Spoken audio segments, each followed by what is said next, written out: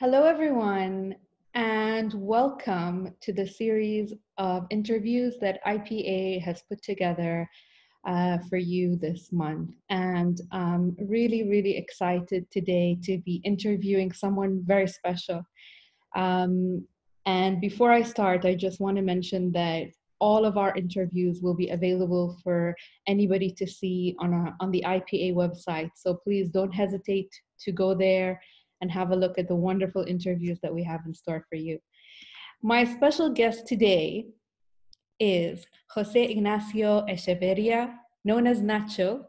He's the Director General of CITESA and the President of the Iberoamerican Group of Publishers, IPA, which brings together representatives of publishers from the whole of Latin America, Spain, and Portugal.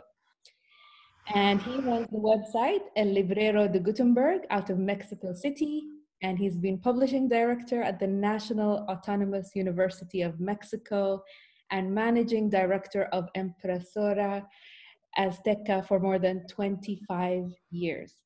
He was also, 35 years. He was also the president of IPA's Mexican member, CANIEM.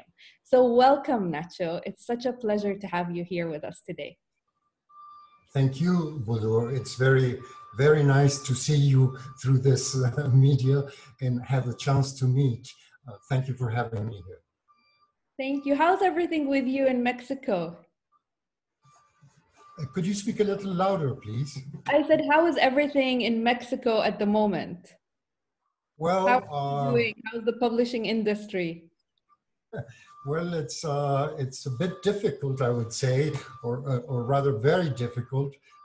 Actually, the publishing industry has been slowing down for the past 5 years, and obviously this pandemic is not helping at all.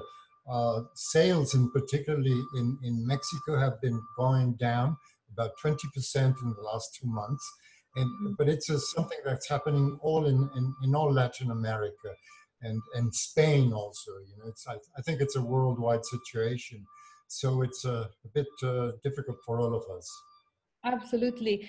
And I know we didn't have the opportunity to meet during book fairs or for the IPA Congress this year. So I'm really grateful to have this opportunity to connect with you on a one-to-one on Zoom and really get to know you a little bit better, and for our listeners and the people watching us today to get to know you personally a little better and the work that you're doing.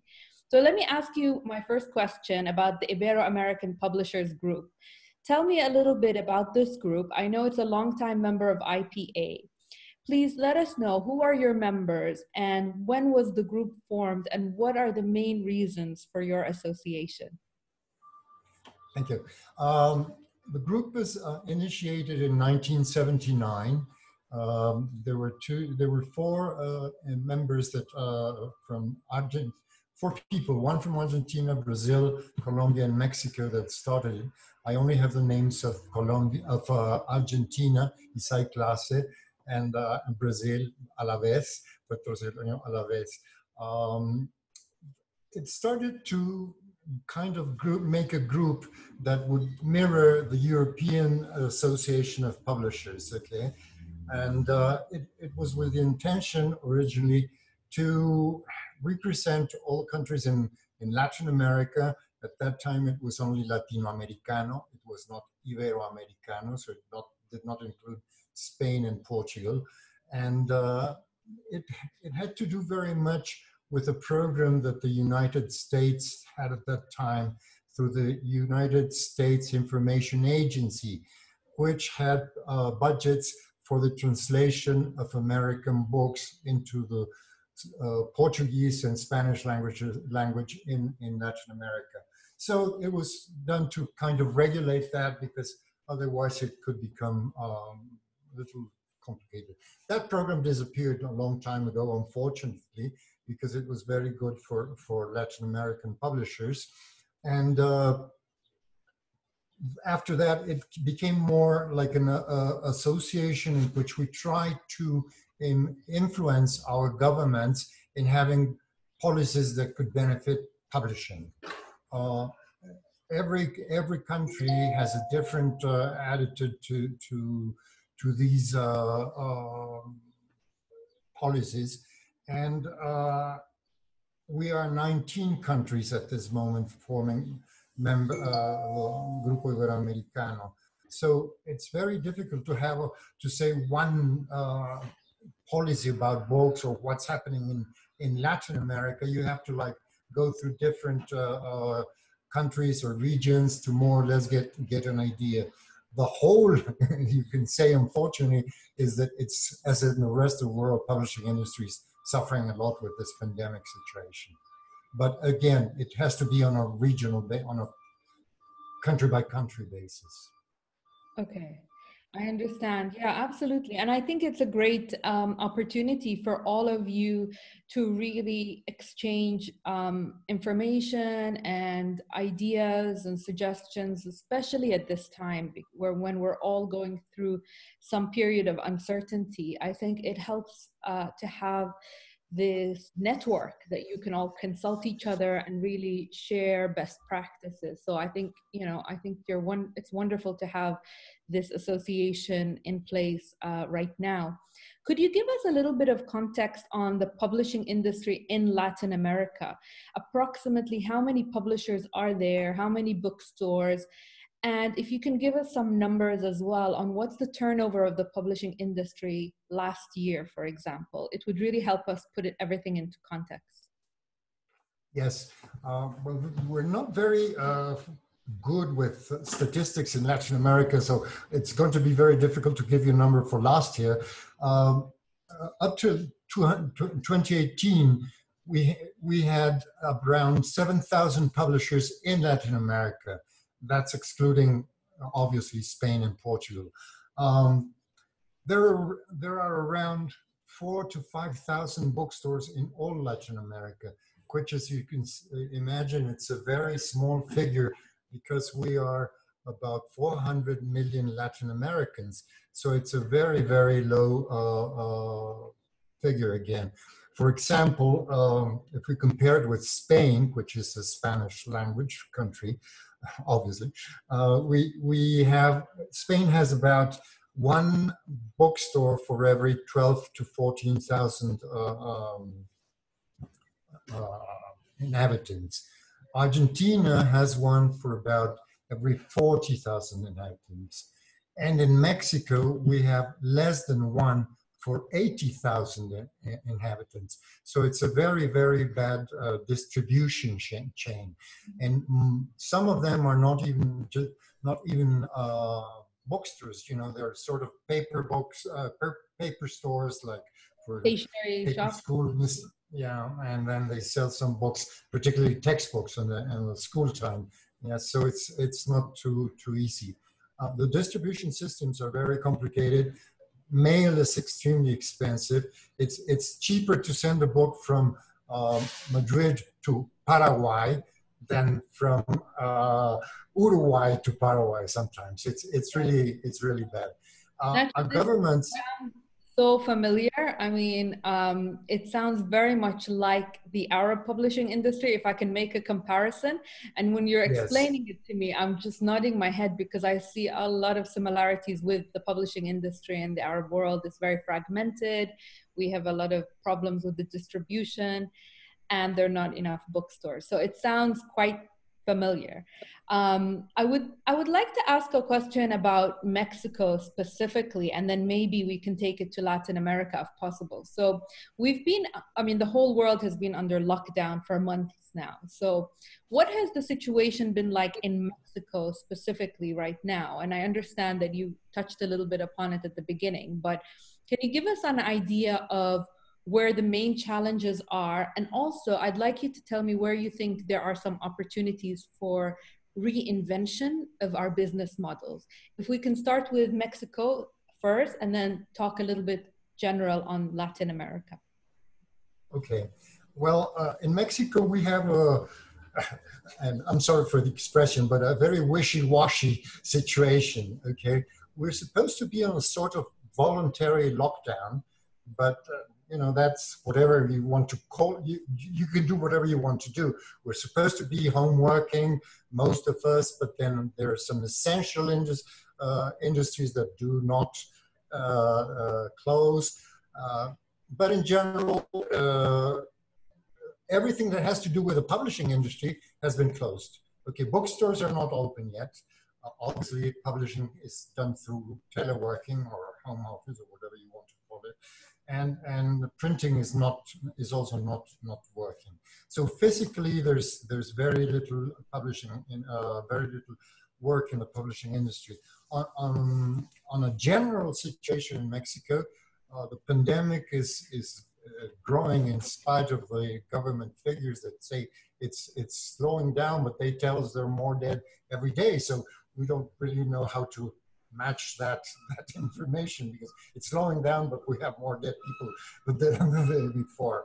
I would say on a very serious way that we do not have in Mexico a strategy to control this, to try to control this pandemic. So it's not helping at all. Okay, we're at the height of the pandemic now. Next week we will be again at the height of the pandemic. Every week it grows. But apparently we're going to start working in 5 days, going out, unlocking. So it's, it's very scary. I think. Yeah. It's confusing. The government has decided not to have more tests done, which is what worldwide seems to be the law, the way to work. So we do not really know, we do not have very precise figures. Some of the states around the country have really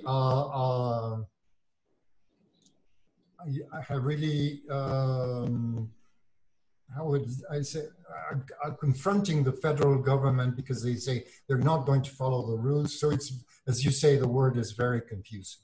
What is it like specifically for the publishing industry? If I could just ask you to give us like some examples of what's happening. And I mentioned this a little bit earlier. Do you see any opportunity for changes in our business models, specifically for publishers who are dealing with the lack of sales in bookstores, the lockdown, and the situation of uncertainty in Latin America and specifically in Mexico?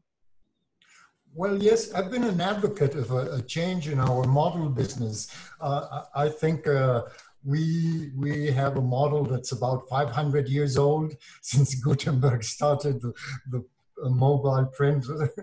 And I think it's time that our publishers become more aware of the opportunities we are. And this might be the chance for a great advance in our role, model of business.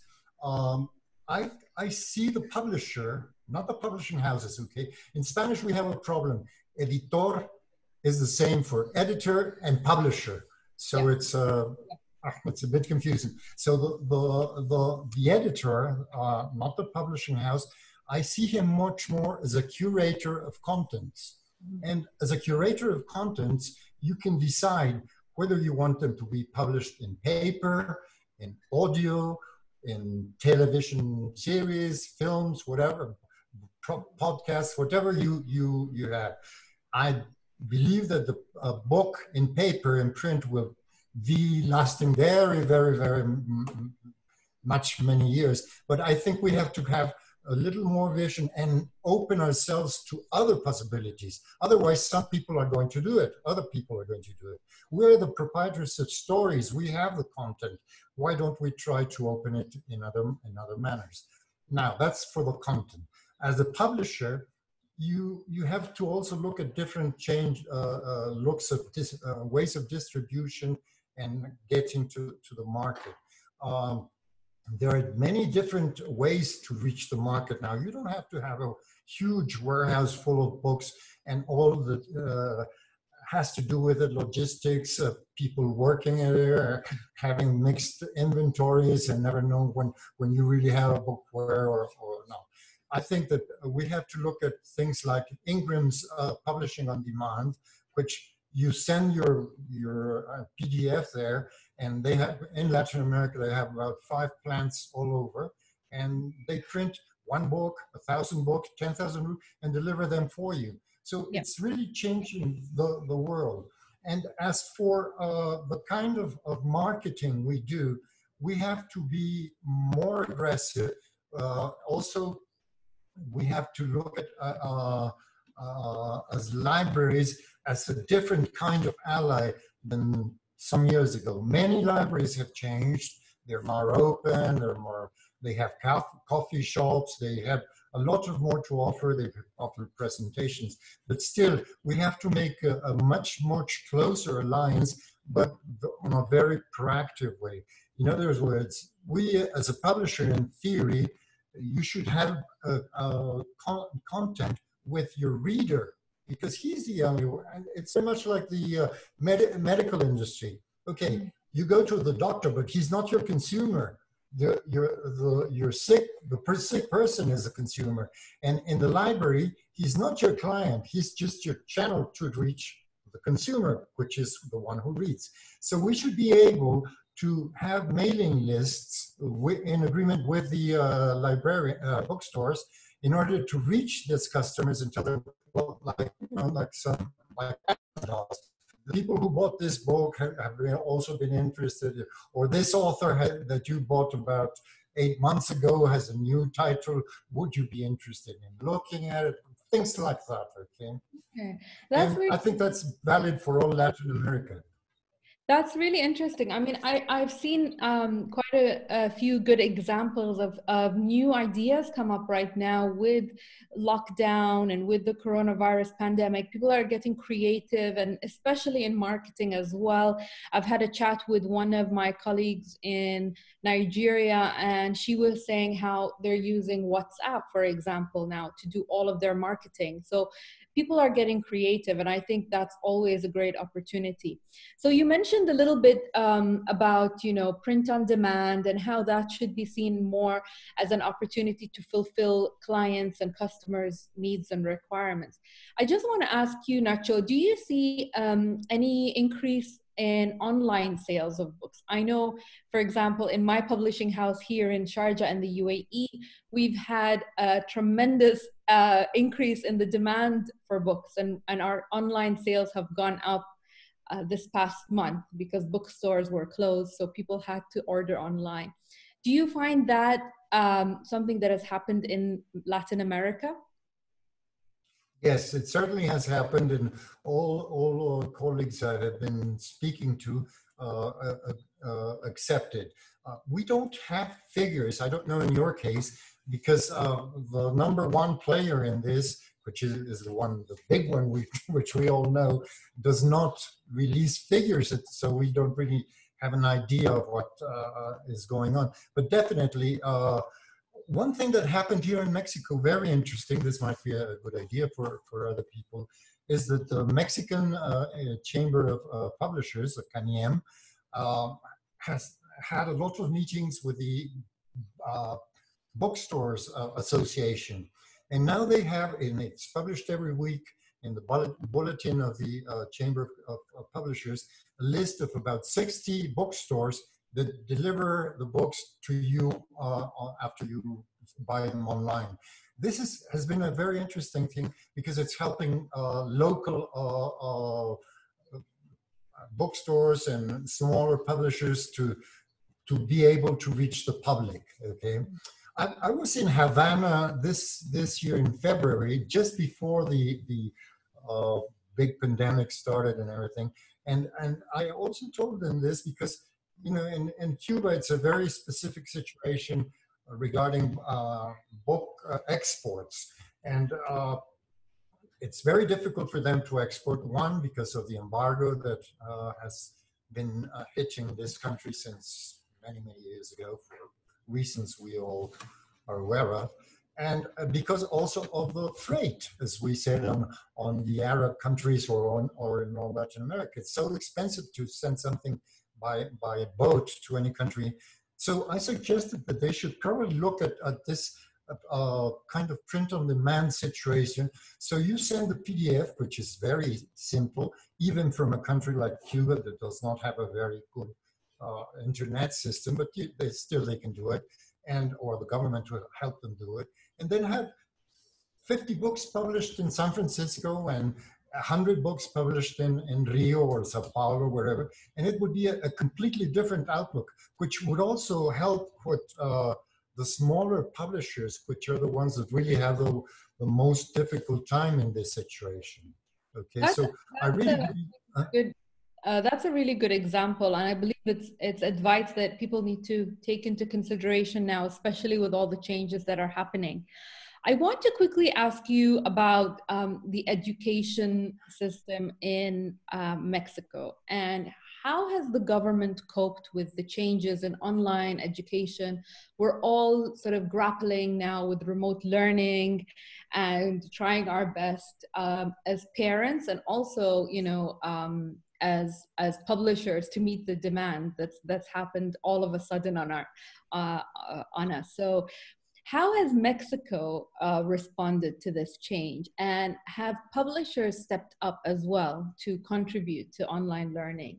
And is there a system that's already in place, or were there any challenges that they had to overcome? well, there were and there are a lot of challenges. I think very countries, if any at all, were prepared to really have a total online educational system. Here, it didn't have, we stopped schools around March 23rd or something like that. And recently, about a month ago, they started having online and television schooling. In a country like mine that internet has not yet crossed the line where you say everybody has access to internet, you know, it's very difficult to have online communication. So there's television also. Now, it's not only the problem of the media. I mean, that more or less can be solved with a little more money or a little, but the problem is, how does a teacher that is, let's say, 60 years old, or let's say younger, 50 years old, who has never been faced with this situation, can control what he wants to say, how he talks to the children. The houses are you know, not very big. We have a lot of places where an apartment is about 40, 50 square meters, 5, 6 people living in there, one computer, if at all, for the whole family. So how can you handle that? It's very difficult. Yeah. It's not just a question of the system or the programs. It's the whole sociological thing. For the other part of the questions, yes, a lot of publishers have been, let's say, freeing of their catalogs online, so mainly children can have access to books and all that online. But again, the problem is, how do they get online? There are many places in my country that do not have electricity, so much less internet. Okay. Yeah, absolutely. I think it's proving to be I'm sorry, and I believe this is applicable to most of Latin America. Okay. Yeah. Yeah, absolutely. I mean, I hear about these challenges in Africa as well. We've had many conversations with our colleagues in Africa who are also facing a lot of challenges because some areas are not connected digitally. Access to technology, access to devices is very minimal, let alone, you know, having a space to work in. You know, I think there are many, many challenges across the world that we're facing right now. I think it's definitely an opportunity for publishers really to reconsider what they're offering and what they're publishing to meet this new demand. I quickly want to turn the subject to book fairs. And I know that Guadalajara Book Fair is one of the biggest book fairs in Latin America. And many of the book fairs, as we've seen, have been canceled. London Book Fair, Bologna Book Fair, and many, many others. I was just wondering, what are the plans for Guadalajara Book Fair later this year? I know it's quite early now, but if you have any information to share with the people watching us, that would be appreciated. And also, I personally want to know, because Sharjah was meant to be the guest of honor at Guadalajara Book Fair, so I just need to know whether I'm going to be there or not. I would love to be there, obviously, but we'd love to hear from you. Thank you. Well, I would love to see you there, since we haven't been able to meet elsewhere, and I don't know about Frankfurt or I think officially the situation is that there is going to be a Guadalajara book fair up to date, okay? But we feel that it's going to be difficult, not only because what might be happening there at that time, which nobody knows, but because the attitude that all the world, not just publishing industry, has at this moment. It's a very sort of carefully situation, maybe over careful, I do not know. And maybe the Guadalajara Book Fair this year will have a little bit more like a Frankfurt Book Fair, a bit more local, less fancy as we are used to it. But I'm sure there will be some big activity around it. Of course, they will not be able, I think, to have the thousands of people that go in there every day, students that come from schools and all that, because it's not adequate. So that definitely has to change. Apparently, there's going to be a reduction in space, so this would help to make it a little less complicated. But if things go like they are, I really see difficult situations for the Guadalajara Book Fair. Although the state of Jalisco has a governor that has been very proactive, and although facing the coronavirus situation, well, you know, their borders are open and nobody knows what really can happen. I do hope that Sharjah can be there. Actually, I'm very frustrated too, because I had planned, along with the Caniem, to have a seminary the Friday before the opening of the book fair, with 3 or 4 points regarding publishing industry in Latin America and future of it. And I had hoped that Bodour Al Qasimi would talk us about the possibilities of exchange between the Arab world and Latin America, which I think are very big and very interesting, because in a sense, we have a very similar approach to a lot of things, family and all those things. So it was my idea, and this I had spoken since February with Juan Arzol, the president of our Mexican chamber, and I was, you know, very excited about it. So if you do come, please accept. Look, Nacho, if the flights are going to Guadalajara, I'll be there. You can guarantee that. If everything is safe and we're still going ahead with the book fair, it will be my pleasure to join you there for Guadalajara Book Fair. I think we need that face-to-face contact after having so many book fairs canceled this year. And, you know, I think we're really missing that interaction, so to speak. So fingers crossed. Let's hope things go well for everybody. So I just want to talk a little bit more about the pandemic. As you know, it's the topic of the day, and everybody is talking about it right now. I don't know whether we have solutions for this, or whether we know exactly how much it's impacted the publishing industry. But I want to hear from you a little bit on how you see this playing out in the future. Obviously, we've had it's severely impacted our book fairs. Some sales have been affected by COVID-19. Travel has stopped, so a lot of the businesses have had to slow down their activity, especially in terms of selling rights, I would say. I think a lot of the publishers depended on London Book Fair and Bologna Book Fair to sell rights, and now they've had to slow down a little bit. So what do you see in terms of Latin American publishing? Has the pandemic had a serious effect on the industry? And also, what about politicians? Is government doing anything to support publishers at this time? Are there any grants or funds dedicated for the creative industries in Latin America? Okay.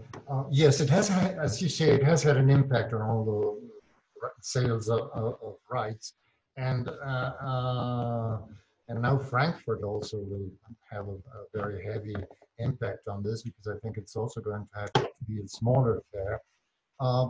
Governments have reacted on different manners in each of our countries, but I would say that something, and I don't know if this is only a Latin American phenomenon, but in our countries, and I can say that very, very seriously, all of our countries, politicians really, love talking about culture, love talking about books, love talking about how important that is for the lives of everybody in their countries or the regions or whatever.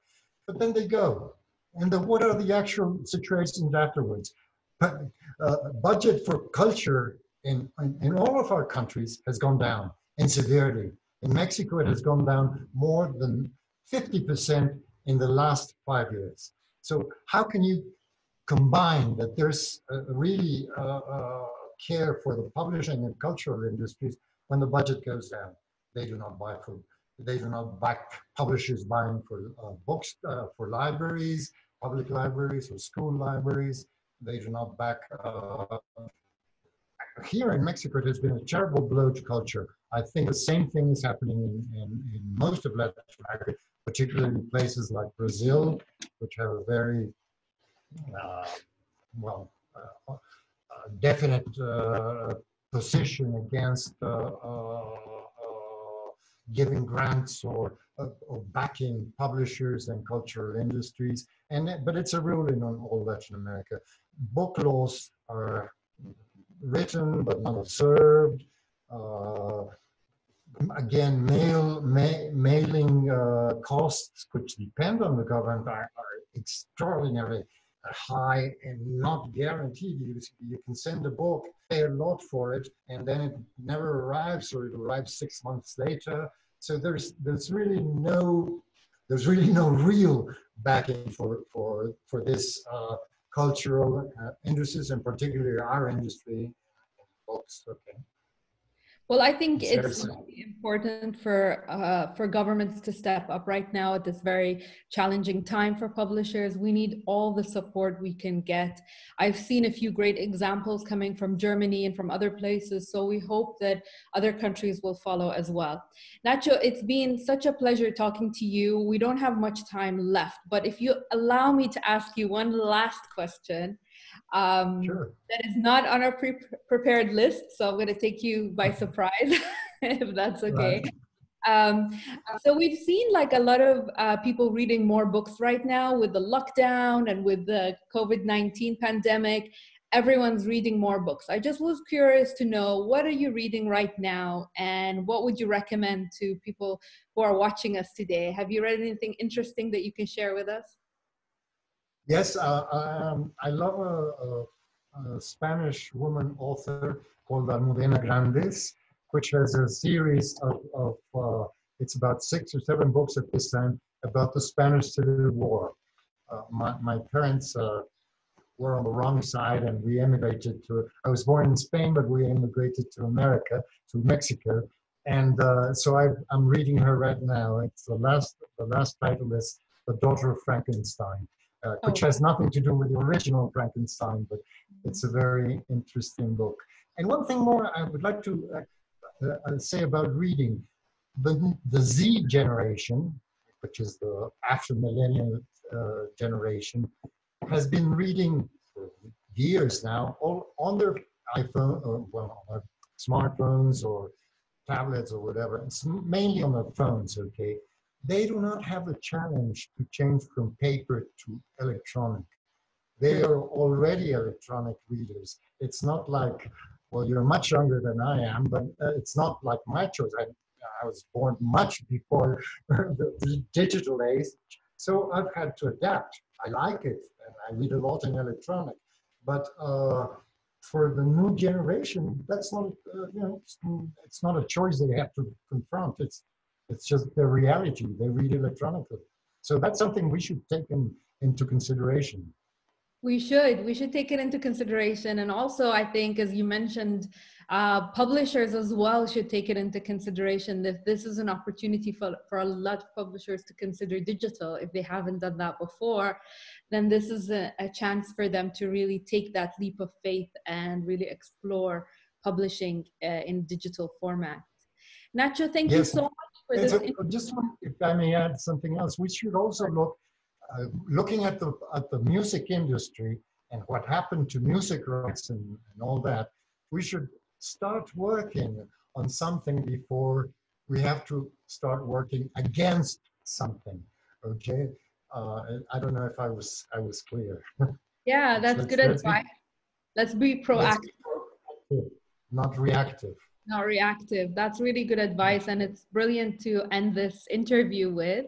I could talk to you all day, Nacho, but we have to wrap up. Thank you so much for allowing us to take this time to get to know you a little bit better, to learn a little bit about Latin America and the Ibero-American Publishers Association, and hopefully we'll have a chance to see you in person at an upcoming book fair. Thank you very much. Bye. Thank you. Thank you, Bodour, and I hope that we have the chance at Grupo Iberoamericano to interview you so we Latin Americans can learn about the Arab world, the Arab publishing world. Happy to do that. And thank you to all the listeners, and be back with more interviews. Just check the IPA website and keep informed of our next series of interviews. Bye, everyone. Thank you. Bye-bye.